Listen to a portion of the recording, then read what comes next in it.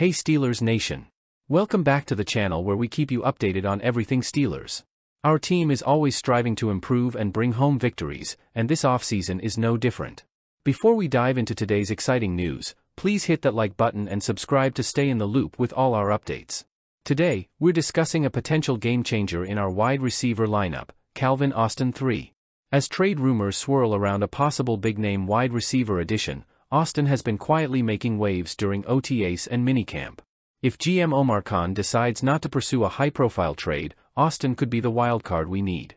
Austin's rookie season was derailed by a Lisfranc injury, but he's been turning heads this offseason. Wide receivers coach Zach Azzanni praised his growth, noting Austin's determination and work ethic. Despite a modest start last season with 17 catches for 180 yards and 1 touchdown, Austin's athletic prowess was evident during his time at Memphis. His blazing speed and agility, demonstrated by a 4.32 40-yard dash and a 39-inch vertical, make him a unique asset. One of the key issues last season was how the offense, under Matt Canada, failed to utilize Austin's speed effectively.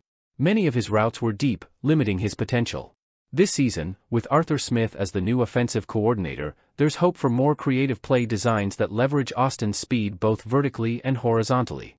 Austin's separation stats were promising, averaging 2.6 yards of separation, close to Deontay Johnson's 2.9 yards, despite facing less press coverage. This suggests Austin can create space, and with more varied routes, he could become a significant threat. For Austin, improving route running and making contested catches will be crucial. His ability to separate quickly and use his speed could make him a key player in Smith's offense. Steelers fans, what do you think? Can Calvin Austin III be our secret weapon this season? Let us know in the comments below. And remember, if you enjoyed this video, hit that like button and subscribe for more Steelers content. Let's go Steelers!